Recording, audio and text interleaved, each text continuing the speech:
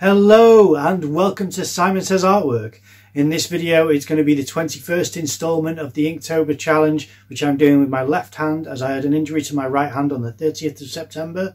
It's now healed, but I'm still going to continue until the 30th of October. That's going to be the last instalment of my left-handed only drawing, and on the 31st I'm going to draw with both hands simultaneously, which I haven't practiced and I won't practice until that day, which will be the first drawing that I do attempting to be somewhat ambidextrous. So in this video I am going to be doodling again in my little black sketchbook. The idea is I'd like to have every instalment of the Inktober challenge in this book, so that then at the end I can rifle through each of the instalments and discuss my favourites and least favourites. But yeah, until then, let's get started.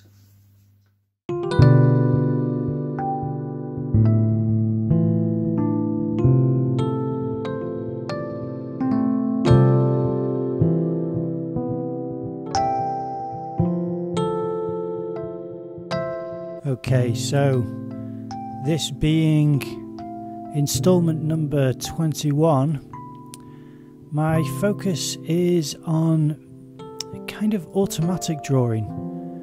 I know you may not be so familiar with that term, but it's like automatic writing. And if you're not familiar with that, it's something which Darren Brown mentions it in some of his shows, where he will get someone to focus on something else whilst their hand subconsciously writes something, and the conscious mind is distracted with something which Darren is showing them or getting them to do, whilst their hand is just writing on paper and they're not consciously paying attention to it.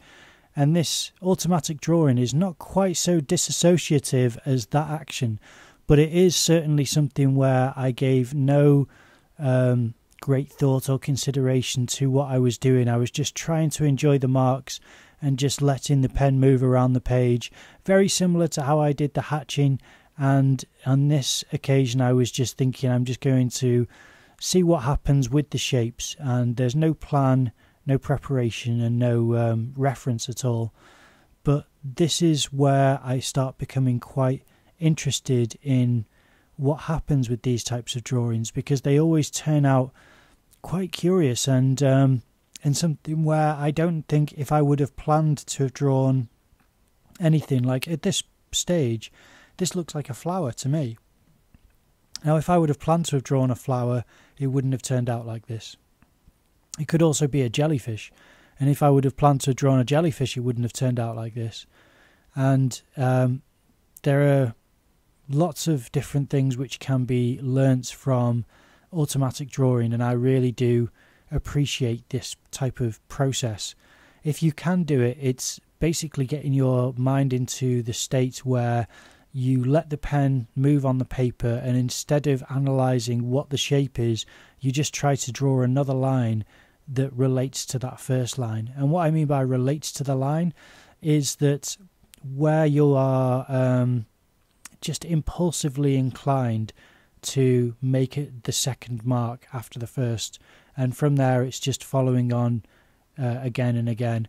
Now at this point I do start to make shapes which I think are slightly more conscious of what's happening, because these start to, I mean, don't get me wrong, there's nothing which I think this is looking definitely like this, because it kind of isn't. It's still kind of almost jellyfish-like, or something which could be a flower. I'm not sure which one of the two it's most similar to, or if it resembles something else, but I was certainly aware of what was happening at this point. Whereas initially on the drawing, I was really just going along for the ride and seeing what happened, and I had no conscious knowledge of the direction of the drawing at all. It was just seeing what occurred when I was in the process of making it. And I like some of the shapes that happen, but it's also trying to loosen up my hand a little bit, and I think you can tell from this drawing that my left hand is definitely loosening up quite a bit, to the point where it's quite comfortable to draw with my left hand now. And for the next few drawings I'm going to continue to try to push things which are something which I'd like to draw with my right hand, because I think I am starting to get closer and closer to the point where both hands are almost equal. I don't think I'll ever be quite as comfortable with my left hand as I am with my right, because of how long I have been working with my right hand on artwork, which is it's coming towards 10 years, because I haven't been drawing all my life. I took a long period out from drawing, and but it's still something where I've learned how to do a little flick of the wrist to get certain hatching to be quite rhythmic, and I don't know if I'll be able to do that with my left hand.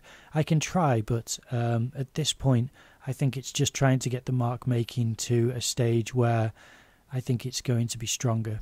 Now at this point I've got the 1.0 nib, and I'm doing some heavier lines to try to heighten certain aspects of the drawing, and also to try to make sure that there is enough depth to the drawing in line work that it doesn't need more shadow. So that's what I'm doing at the moment, just to try and finish it off. And I feel as though certain parts of this are really given a little bit more kind of depth and accentuation just by the heavier lines. I think that this is much more of a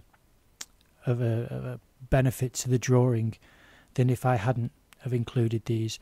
Just little shadow edges as well to go in between some of these lines. I add a few with some of the thinner marks with the 0.8 nib, just to try to ensure that there is enough detail in certain other elements. But then you see this part here, I'm basically trying to join up certain of the thicker lines together, just to try and suggest that there is a slight shadow underneath. And at that point I'm quite happy with the depth of the drawing. I don't want to go too much further because I think it is quite an interesting shape, and that's where I got up to. Okay, that's the drawing done. Now it's a bit of an unusual one, but I thought if I do something which is more of an abstract pattern but it still suggests certain shapes, then I will learn textures and forms which are not based on anything in true reality or life. It's nothing which I've got a reference to, it's nothing specifically figurative, but it is something which I thought was quite interesting in nice shapes, and I tried to put a bit of line depth into there, and I found it quite an enjoyable and pleasant illustration. I quite like it. I hope that you enjoyed the video. If you did, then please leave a like, comment down below, subscribe to the channel, ring that notification bell, share this with any friends or family who you think might enjoy it. Thank you very much for watching, and I will see you in the next video.